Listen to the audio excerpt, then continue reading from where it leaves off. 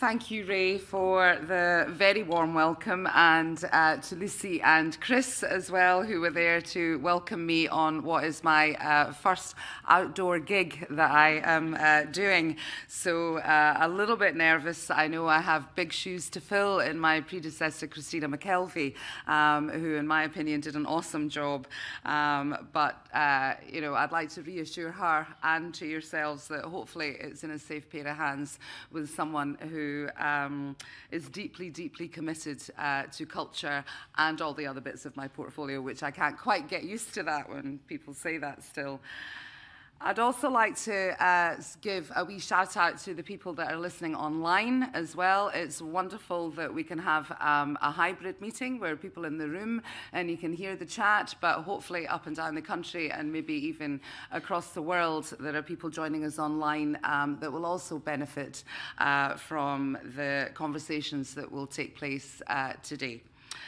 So, it is good to be here to speak to you at this event and to take a little bit of time to look back at the first year of the strategy for Scotland's museums and galleries.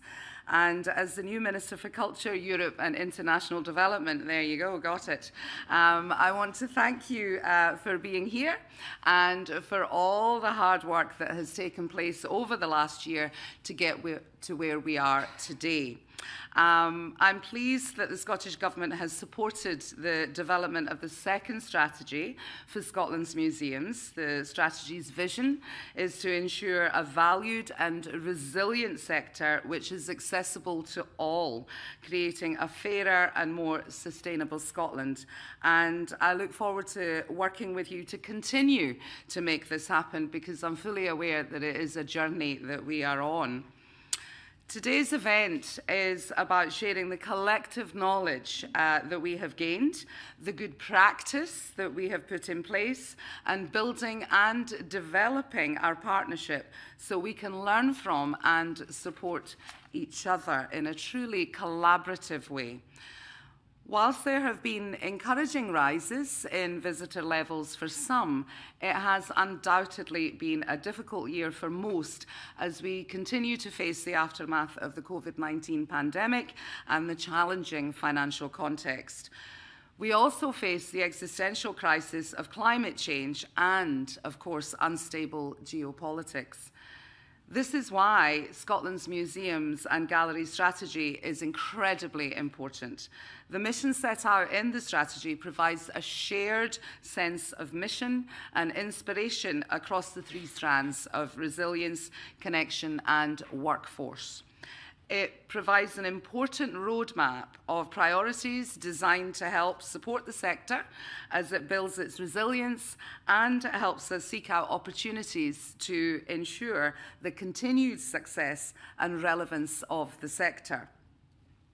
I'm all for one for celebrating successes where we have them, and sometimes it feels like they're few and far between, but we must grasp them. And this event makes it clear that museums and galleries are at the heart of Scotland's cultural offering, strengthening the inclusivity, the environmental sustainability, and economic development.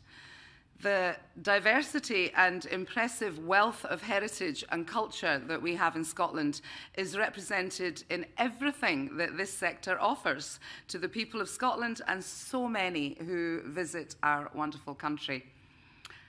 The Scottish Government recognises and champions the significant impact that culture can have on our local communities. And this is why the connection strand of this strategy is so important.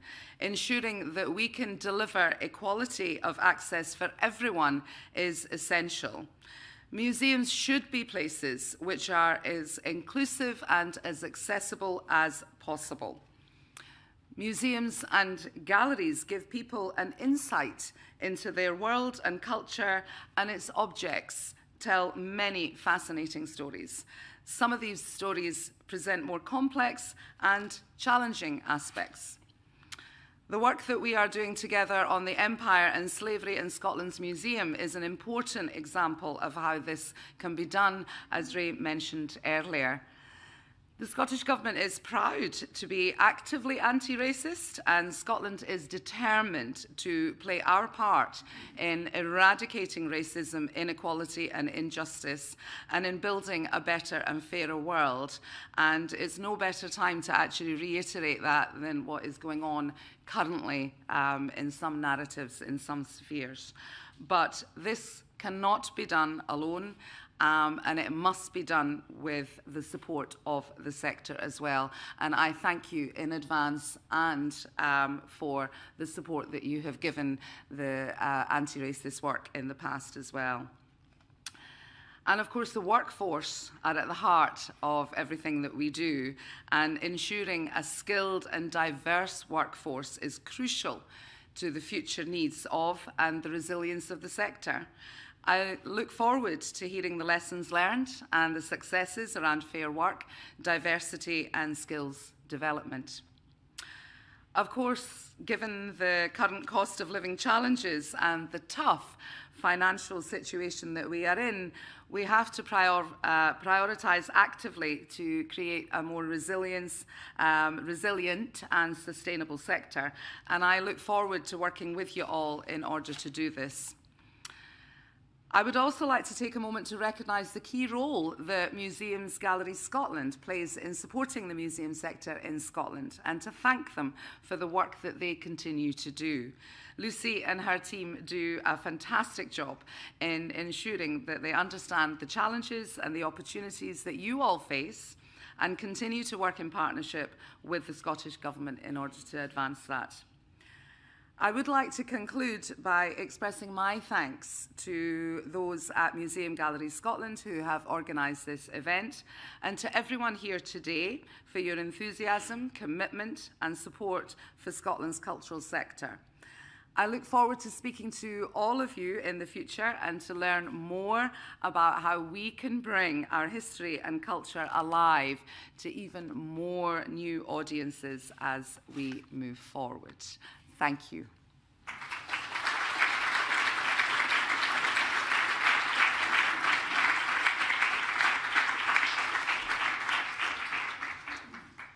Thank you so much for making us your first gig. We're really privileged to have you here today.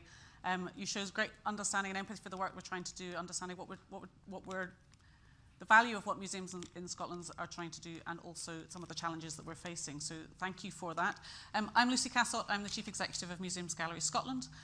Just as a visual description, I'm a white woman with short, curly, greying hair, I'm sad to say. I have glasses currently on the top of my head, and I'm wearing a jacket that I was going to go green-blue, but I've asked the team today what colour my jacket is, and I've not had the same answer twice.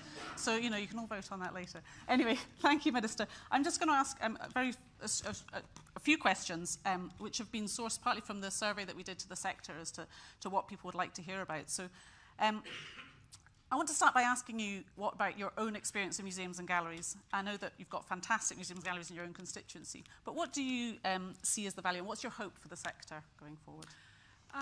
Well, I'm happy to talk about the hope because there is much to be hopeful for, but to also sort of give a wee visual description as a wee Pakistani woman that was born in Sangoy, a tiny, tiny little place, coming over when she was 6 and then arriving in Scotland when she was 16, and her salvation was actually the Kelvin Grove Art Galleries.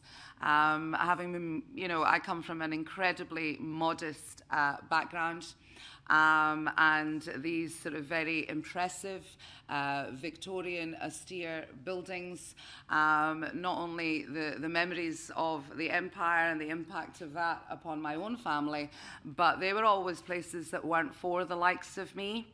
And not having any money for even bus fare actually forces you to walk, and I did, all the way from the south side, and I discovered all these amazing free places that I was brave enough to actually open the door. And when I opened that door and that land of discovery, that, you know, you have no money, you're in a land that you just think, you know, you've moved here, your parents have made that choice, and then suddenly to have the world open up to you, and to be able to visit each little section, and because it was free, you could come as often as you wanted. And it's like books for some people. I love books too, but for me, these spaces, and that's why now I'm so utterly dedicated to making sure that they are accessible and open and relevant to the diverse nation that we have. Because as we welcome people in, we're welcoming their stories. And where best are these stories told? But through the artefacts, through the building heritage of our museums and galleries in Scotland in particular. So I'm very lucky to have amazing places. And my hope is actually building on your key themes that you have, is to actually build on those and to make sure that it is resilient. So we don't ever lose that for the next generation. I went on to be a teacher for 30 years, and maybe in another question I can tell you a wee funny story about some visits of kids that I have brought here. But yeah, my hope is that it remains open, accessible, inclusive, and relevant for the future. Thank you, Minister. It's so important to hear those experiences, and it really reminds us of the importance of the work that we're doing to make those connections, make our museums as accessible as they can possibly be, and the impact that we can have on individuals and on communities through our work. So just moving on, sort of building on that a little bit, thinking about, we know these social impacts that museums can have right across different areas of national outcomes. We've talked quite a lot about cross-portfolio working and the potential for culture to engage at a sort of departmental level within government. What do you see as the most profitable, or how can we take that forward? What areas of cross-portfolio working across government do you think we would be good for us to take forward in the next few years? Well, I'm going to be biased because we can't help but bring our biases. We know all about that and to be in touch with them. However, I'm proud of my biases towards education. I always will be. I think that health is also very important, and I always think of health as something in this context of culture.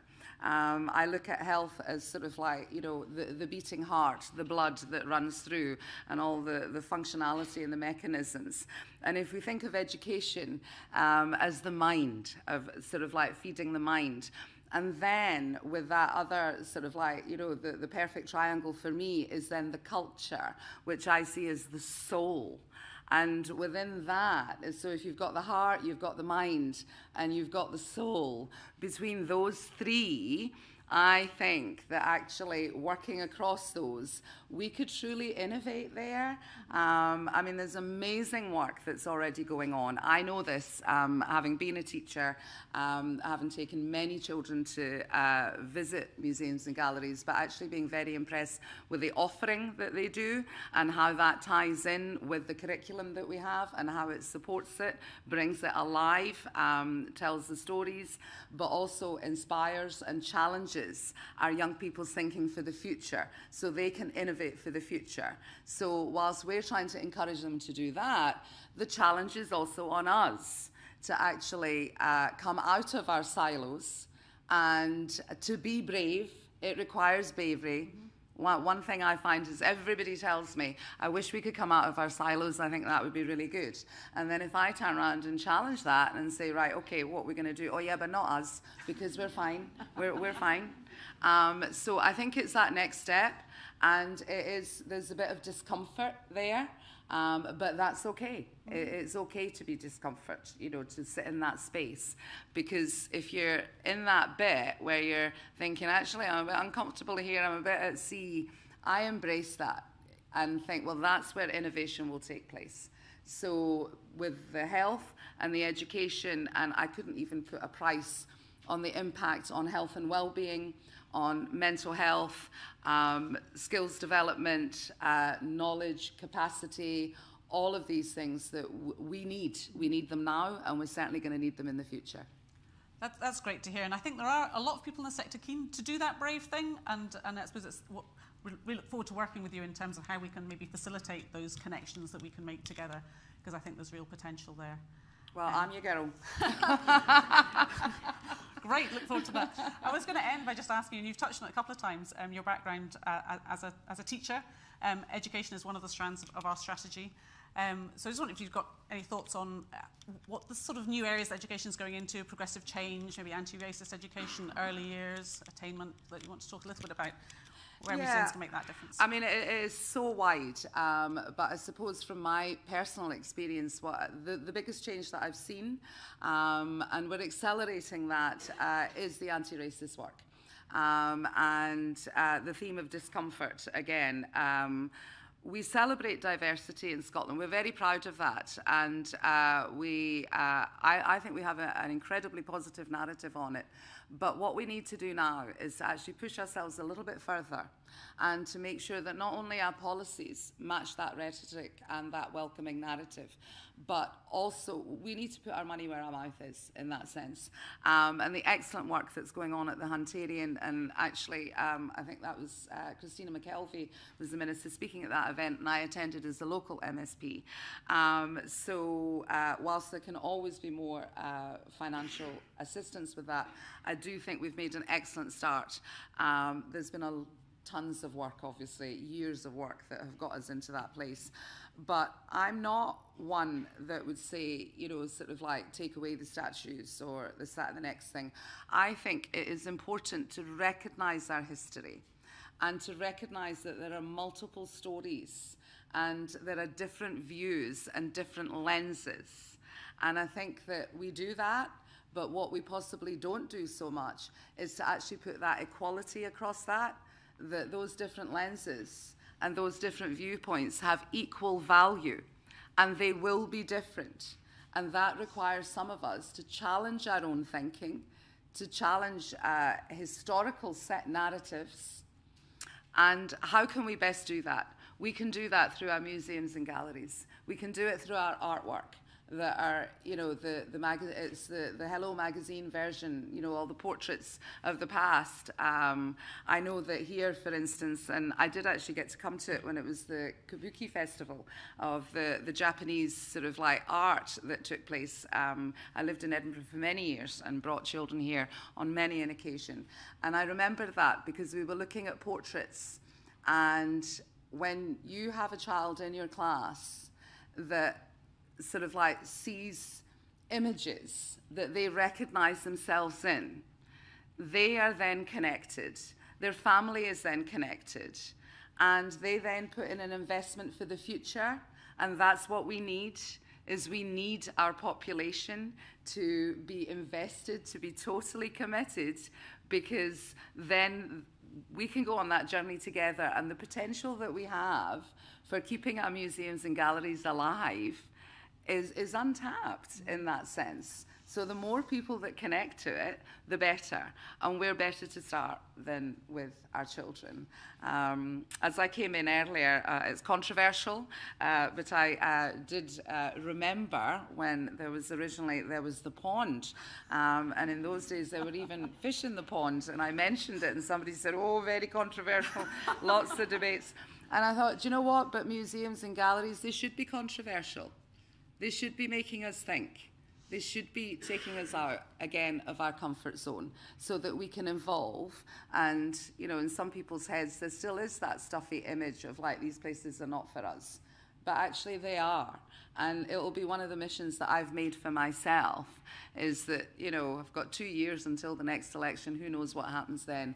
But until that point, I've already rolled up my sleeves, you can see that, and get stuck in, and to make sure that it is relevant, it's connected, it's resilient, and it is supported. And I hope that you do feel supported, because you do have my support and my thanks. Thank you, Minister. What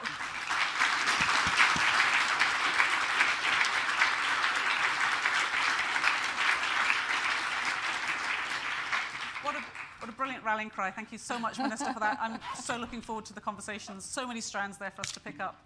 We're going to pick up the next one. Thank you. I think you'll be able to stay and listen to this next discussion. We've got 3 people from the sector we want to sort of hear about who can give an overview of some of the things that the sector are experiencing at the moment.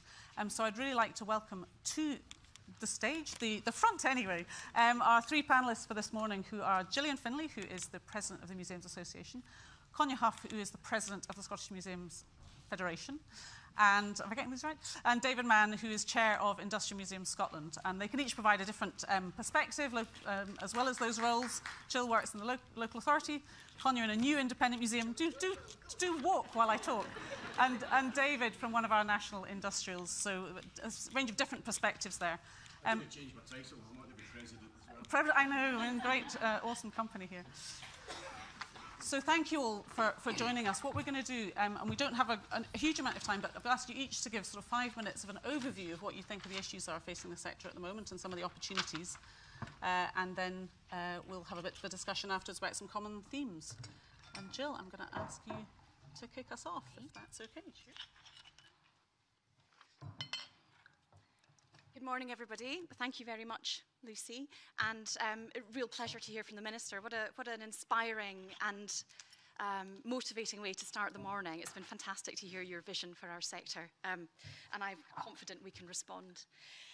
I'm a woman with white skin, shoulder-length hair and glasses. I'm also greying. I'm not sure how this has happened to us, but also greying. I'm wearing a black tunic dress and a sage green fluffy, hardy type wraparound thing. I use she and her pronouns.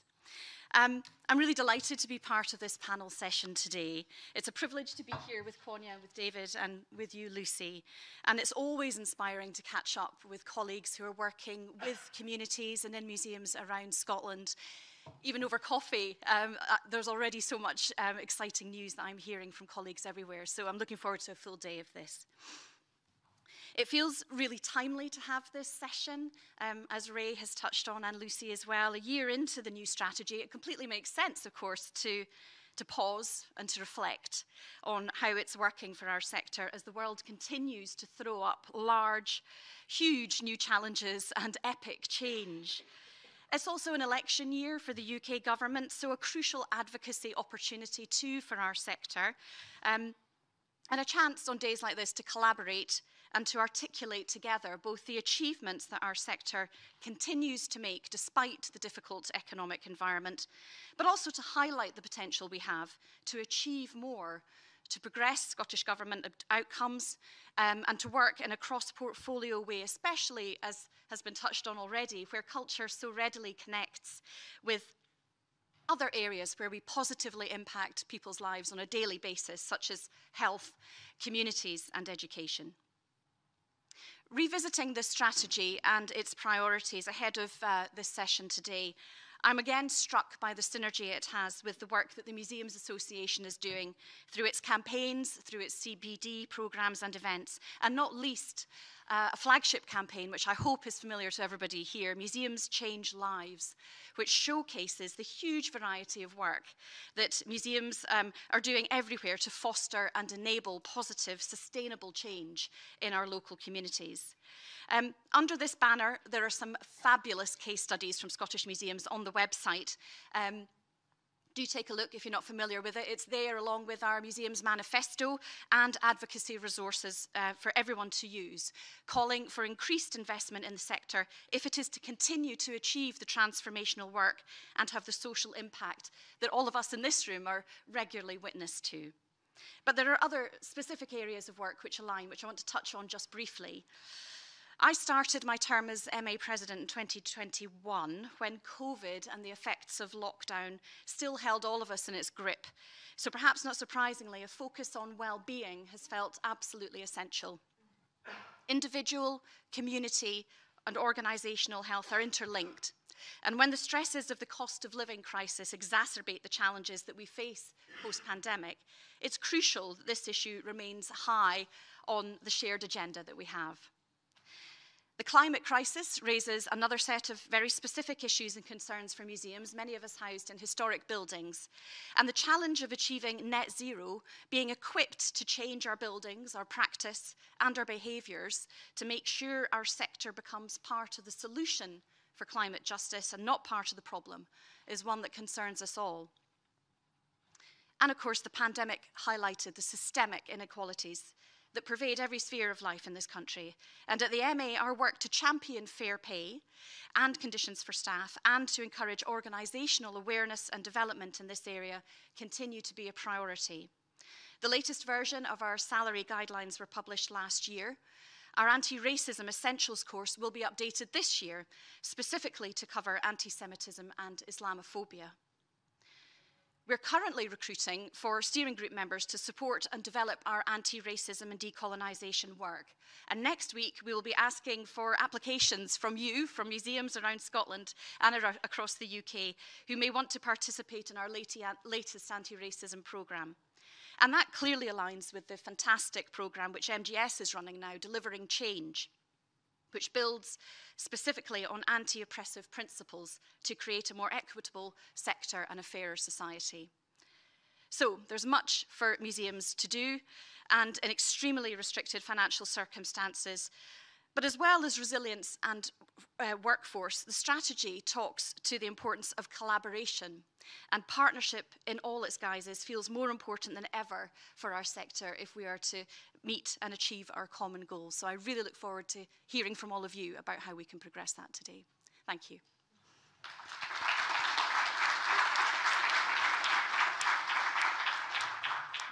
Thank you, Jill. I'm going to resist any follow-up questions until the end, but we can go to Konya. Thank you. Hi, my name is Konya Huff. I am a dark-skinned brown woman with a smile that dazzles, I've heard. I have black hair, and I'm wearing glasses, a purple top, and a lovely black and white jacket that my mom bought for me for Christmas.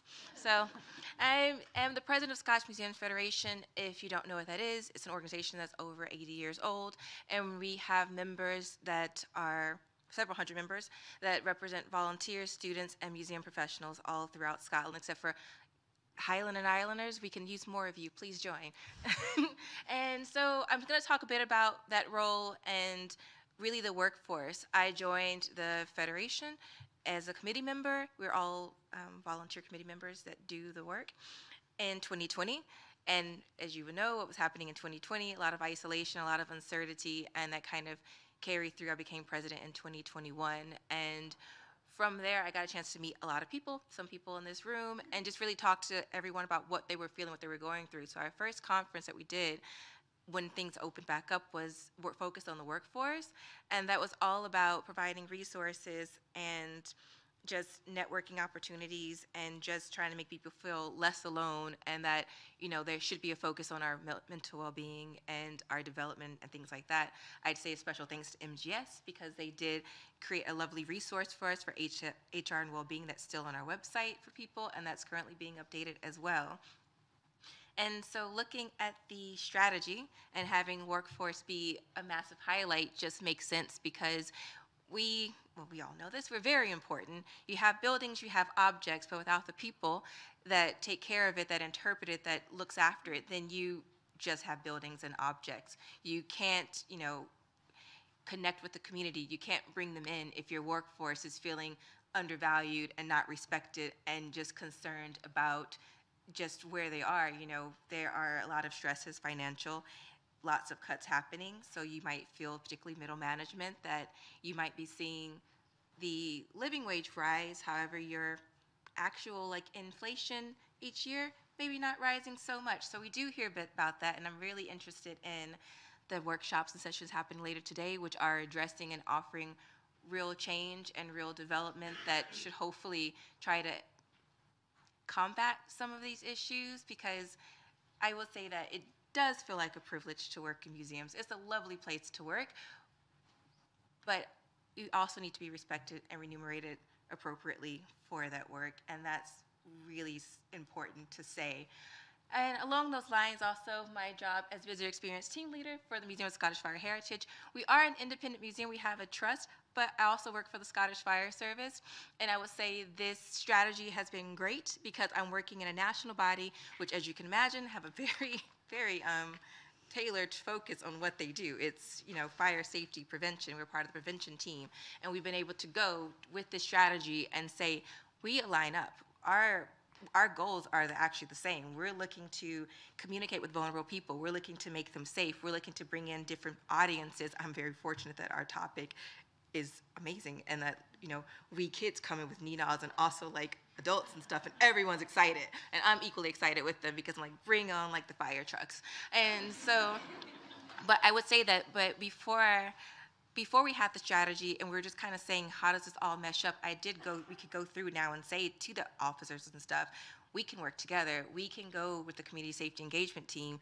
We have a natural place that the audience wants to come. And I think that could be said about a lot of museums. People volunteer their time to come to you. And so you are a place that people want to be at, and you are a place that naturally can align with other organizations and other government strategies. And I think that that's just great. So that's really all I have to say.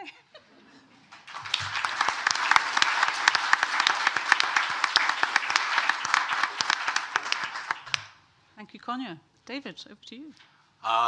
This is the worst bit. White, male, grey hair, grey face, grey suit. Managed to find a purple shirt so that it didn't affect that, changed that. He, him, and pleased to be here today. This is my first trip to Edinburgh since the pandemic. My first conference since the pandemic. So thank you for being part of my therapy. And David Mann, last 10 years, I've been director at the Scottish Maritime Museum, and for most of that time been chairman of the Industrial Museum Scotland, IMS. IMS is 15 members, some associates, some full members, and through our collective membership we have everything from fire engines to lifeboats to mines to townships to, you could keep going and keep going and keep going. Grady listed buildings by the ton to look after. I think what I've written down here is planes, trains, automobiles and boats. Lots of boats, expensive boats, historically important boats that we can't afford to keep is the problem. But on one of today's themes, collaboration. IMS is one of the most successful collaborations and partnerships in the museum sector. Nothing like blowing your own trumpet for a change. We run several projects. We're currently running Powering Our People. We're upskilling and training people in a variety of conservation skills. Working on engines, working on boats, working on models, working on paper, going through all of that. We're doing workplace exchange visits here. We've had people at the museum, we've had people at Dundee and all over the place. It's been great. And we do that as part of our collaboration. But as a grouping, we also work in advocacy, and we work hard with MGS, with Scottish Government. We're great to have contact with them through their support and working through that. And we deliver pastoral care for the directors. Directors are very lonely people. Nobody comes and speaks to the director and puts a hand round their shoulder and says, how are you today? So we met together, and during the pandemic we were meeting on a weekly basis where there was support for that, so that we could discuss, raise our concerns, talk about funding and hopefully see people through the pandemic and its aftermath. The aftermath is the worrying bit. There's particular pressure at the moment on medium-sized museums as part of IMS. This size of museum is struggling to be resilient, struggling to be sustainable, trying to cope with delivering everything that we currently deliver, the education, the help and support, the community engagement. You all know what we deliver. You keep delivering it, we keep delivering it. And we need to keep doing that. But we can't keep doing it if we're not funded to do it. And there are several museums out there of a reasonable size that are in real concerns about them going forward and keeping to go forward. And there needs to be important discussions about how we support them, how we keep going with them. And part of me being here today is to raise that issue. As I said, despite that, we do fantastic work in education, community empowerment, wealth and well-being, education, STEM, employment, skills, training, development, apprenticeships, intangible cultural heritage. We run a boat building school. We work through all of that. We have some fantastic partnerships. We partner with the Imperial War Museum, Manchester Science Museum, Greenwich Maritime Museum, National Historic Ships, GEM, Maritime Museum's part of a 15 museum pilot with GEM at the moment, looking at how we can bring health and culture and well-being into education and work through that. We work with the Nationals, speaking to Sam earlier this morning. We work with the galleries, we work with MGS, local authorities. Personally, local authorities have been fantastic. And I'm not saying that because Rona's sitting there. We get great support from the local authorities. We've done reasonably well after the pandemic. That's through support from the local authority. helping us engage with our local community, work with our local community, develop our local community, make us more resilient by having that community support. We host major events. We had a weekend where we had 8,000 people through our doors in one weekend for a food and craft fair that was supported by our local authority and 2 neighbouring local authorities as well, who we don't even have units in or sites in. But sustainability, resilience, and in some cases survival are the key focuses that my members are looking at just now. And that we have to deliver on that while we're delivering the real living wage, fair work, while we're investing in apprentices, trainees and placements. And we need to keep doing that because, in my opinion and in my members' opinion, there's a lack of talent out there at the moment. We're leaking talent out the sector. It's more difficult to replace, particularly at a senior management level, to find people.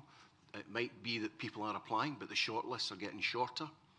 The quality might be there, but it's harder to find. And we need to make sure that we're bringing that through from the bottom and bringing it out through the top so that we can deliver that. As museums, we deliver so much more than collections. We contribute to tourism, health, economy. I think, and there's nobody here to correct me, I don't think, industrial museums deliver 20 million to local and national economy through 15 medium-sized to small museums. So the cross-portfolio working that we talked about earlier, we need to continue to look at how we deliver that. We need to find the value in what we do, and we need to make sure others value what we do and are willing to contribute to what we do to make us resilient, to make us sustainable, and to make sure we're here in 3 years, 5 years, 10 years. Thank you.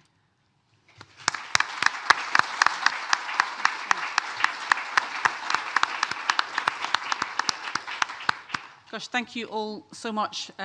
We've heard so many ideas and perspectives really important about what museums can achieve, what we're capable of doing if we're resourced to do it, but also those very real pressures that there are. We're quite tight for time, but one topic that I'd just like to explore with you. We've all talked about collaboration in different ways, and it's one of the things that came out of the survey as well, of things that people have ambitions to do more of. But I'm also conscious that when partnership works, it works brilliantly, but also when it doesn't always deliver what you anticipate. And there's an investment that's required to develop those partnerships, sometimes with a degree of risk about that as to whether you're going to get out what you need. And so at the moment in particular, it can be challenging to find that time to try the new thing and do the innovative thing. So maybe could you just talk a little bit about what makes the best partnerships in your experience? And I might just encourage David as well to think you've talked about so many partnerships, but also to think about partnerships outside of our museum sector, because I think that's where some of that comes from, is working with others as well. But Jill, do you just want to you've got a great example of what? Sure. So I think first and foremost, shared values, being really, really clear about what we have in common, having shared goals, understanding each other's expectations, making sure that that is realistic, having clearly defined roles and responsibilities for each partner, I think helps. Honesty, I think, is crucial. Good communication when things are going wrong, being courageous, being able to say this isn't working, let's look again and let's change course if needs be. And that courage to call out problems and to review failure and to value failure too, in order to make the next proposal more successful, I think is really key. I would challenge the idea that partnership needs to be extraneous, needs to be additional. I think the way that we can make it work and the way that we can mainstream it is to build it into the work that we do. And as you're speaking, Lucy, what occurs to me, and touching on, the Minister referenced it too, the current appetite and work across Scotland that's going on to explore and reevaluate our local and national connections with the history of slavery and colonialism. Here in Edinburgh, I'm very fortunate to be in a position to support the independent Slavery and Colonialism Review Implementation Group, which has picked up where Sir Geoff Palmer left off with the review, and is looking to work in collaboration with public partners, with private commercial partners, with academia, with our national cultural organisations, to really understand the part that we all have to play and the way that we can help to address the issues that are still felt by our communities today as a result of that legacy.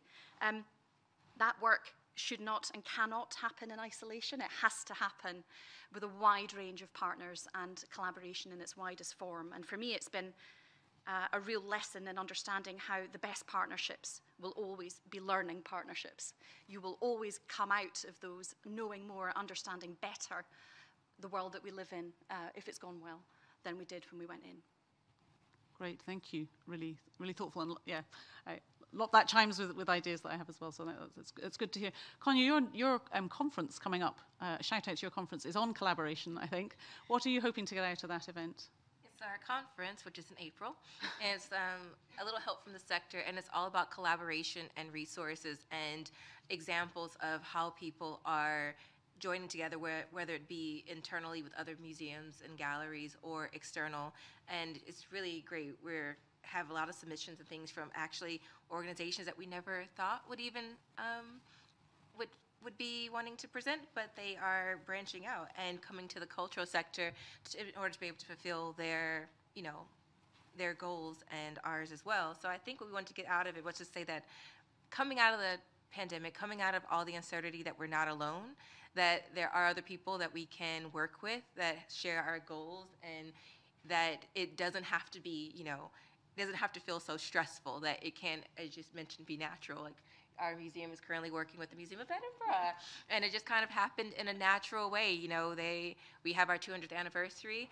They have a lot of fire stuff that I love to get my hands on, and so it just kind of happened. And in the process, we're also developing our volunteer and our kind of emerging professional staff along the way, because they're actually the ones that are leading it, along with the support of the curator and myself. So I do think that we just wanted to give more examples and encourage people that you might want to achieve the things in the strategy. You might think, how can I do it? And that you don't have to do it alone.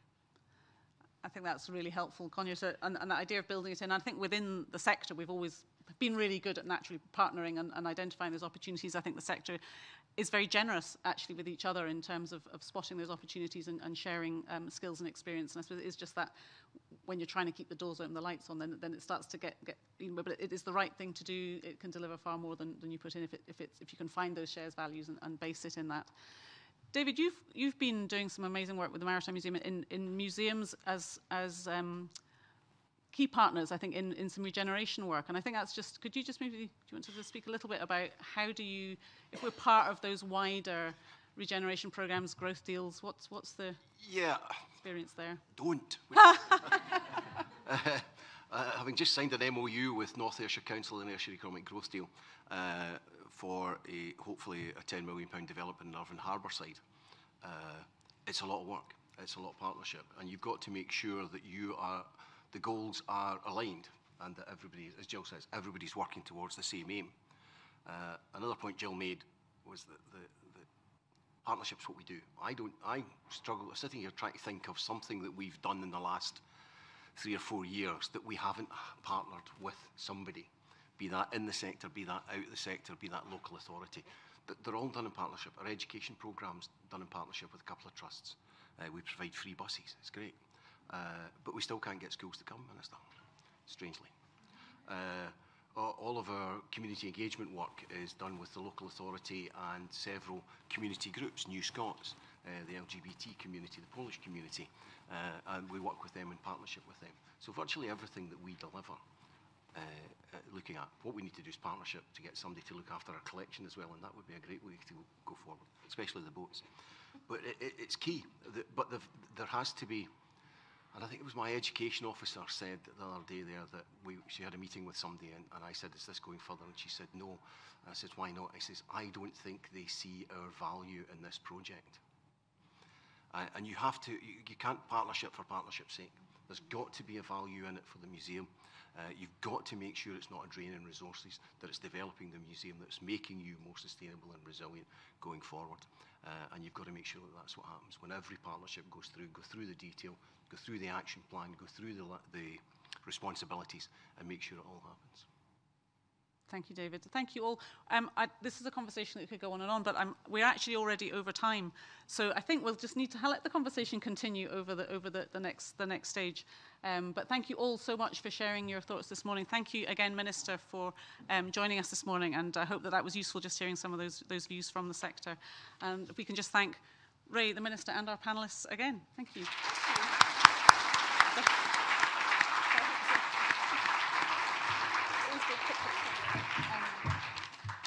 Right, so I think,